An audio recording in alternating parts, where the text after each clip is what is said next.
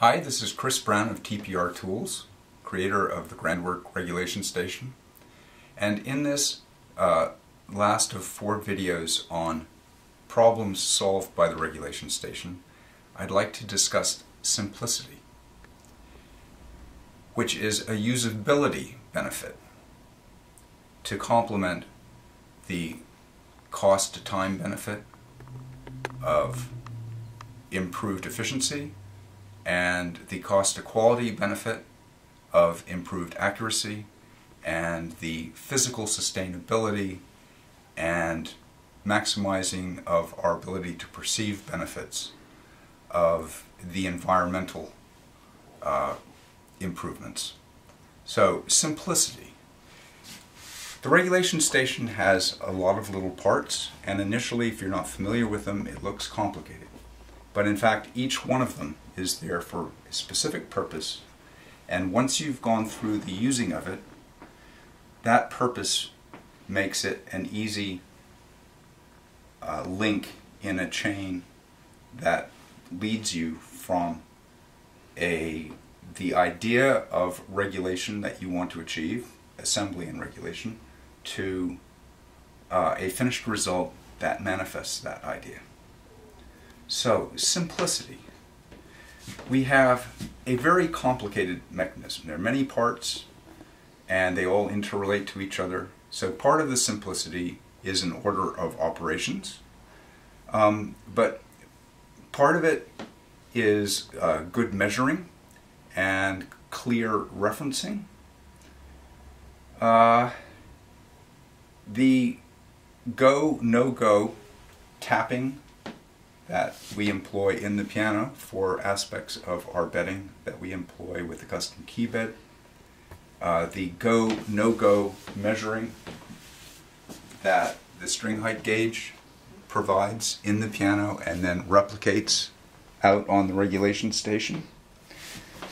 The easy to set up and level squaring platform that gives you a clear and simple reference with which to visually or tactily square your hammers, and before that to travel them to vertical.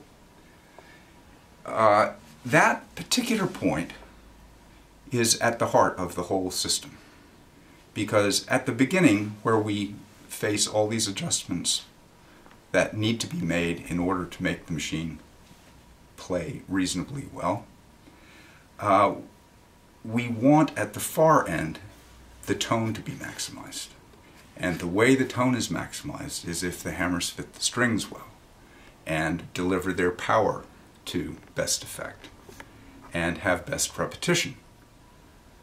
And that fit, if the strings are not parallel to the key bed, will change our regulation when the soft pedal is put on. So there's one bad thing that, if we don't get it right, can happen.